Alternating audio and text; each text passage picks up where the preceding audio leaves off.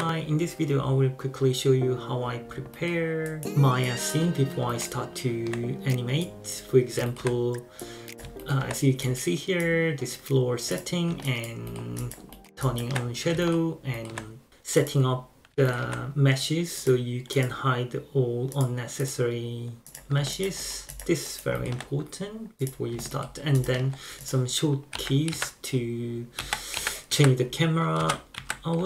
I don't have much fancy settings. This is all I need before I start to my scene, so I will just explain quickly. This will be really short video. So first thing is, if you load your character, it will look like this in my scene. You can just start to animate straight away, but it's better we have some floor meshes so you can see clearly how the character contact with the floor. So let's create one meshes.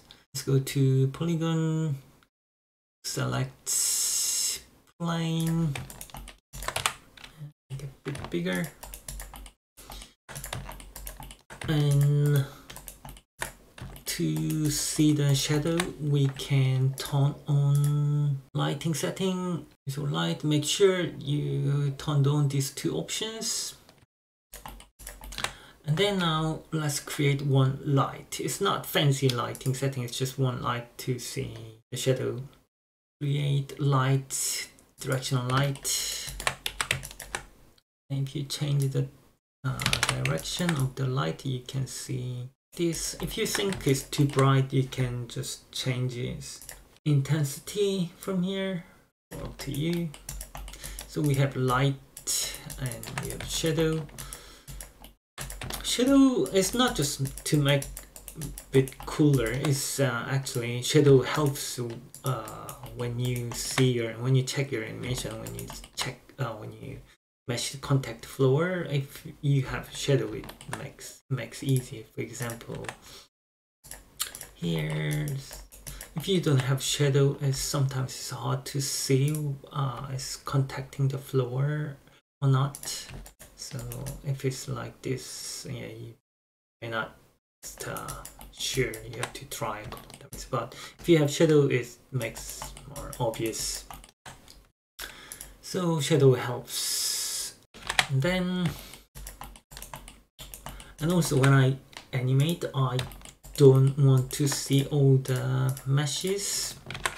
It is cool to show meshes, but if you have all these caves when you create the pose, it makes really hard to see the silhouette, character silhouette. So I make as simple as much as I can. So create some display layers. For example, hair, remove the hair and clothes. And removing all those bit extra meshes is already makes really clear this character.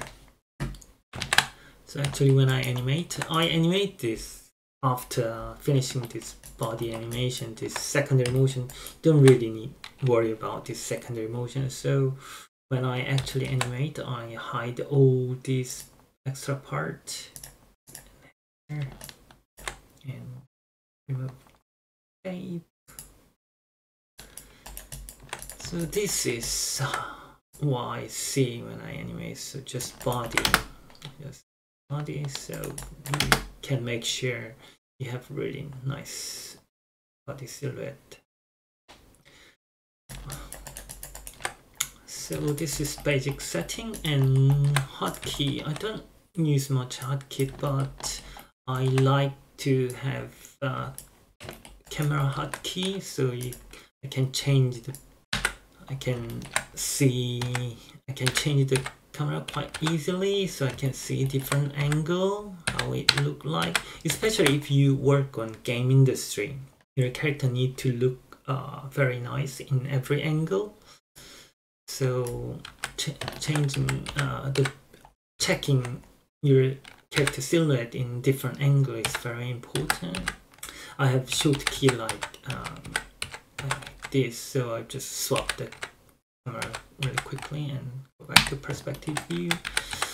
How I do this, my setting is really simple. I just go here, setting hotkey, see here item, you can search camera. No camera, I will just check with the front, let's say front. So this is a front view setting hotkey, so I just use front 1 and then left and right, left and left 3, and right must be 2, right 2. So when I click one number keys on my keyboard, 1, 2, 3, 4, it will just keep swap this perspective view.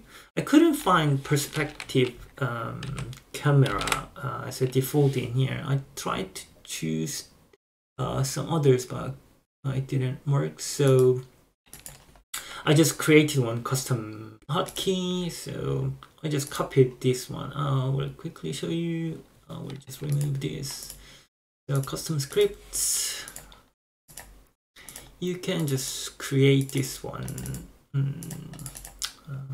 You can create from here. This is you can copy and paste it. It's the same script with the front and left view. I just changed this part of the view. I changed this as a perspective, PERSP. So if you create this one, you can click this new button and then paste this and then name perspective or whichever you like, and then you can save this comment. Then you will see that script here under custom script, and then you can give any hotkey what you like. I use this one as a keyboard.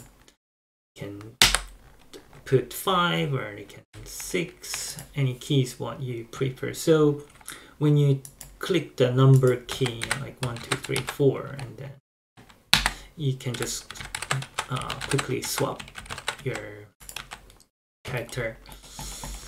And then also there's one thing, one other hotkey is hide and unhide to toggle the nurbsCurve. It is same hotkey. I think I used a different setup before, but I just use this one as a hotkey. This script is I create this one same like before.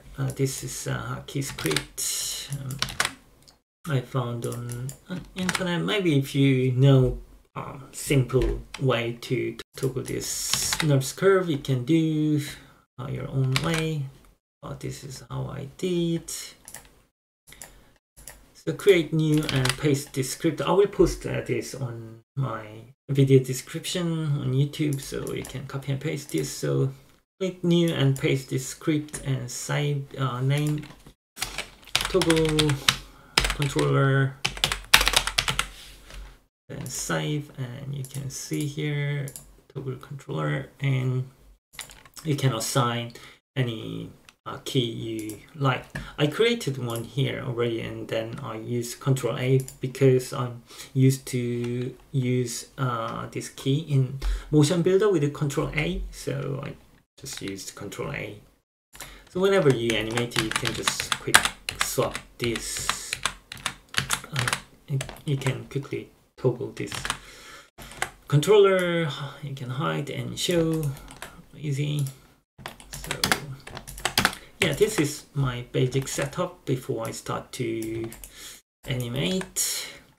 This is a really quick, easy setting, but it does help. In next video, we can talk about motion capture editing, how I animated this this attack animation, attack combo animation from this mocap data.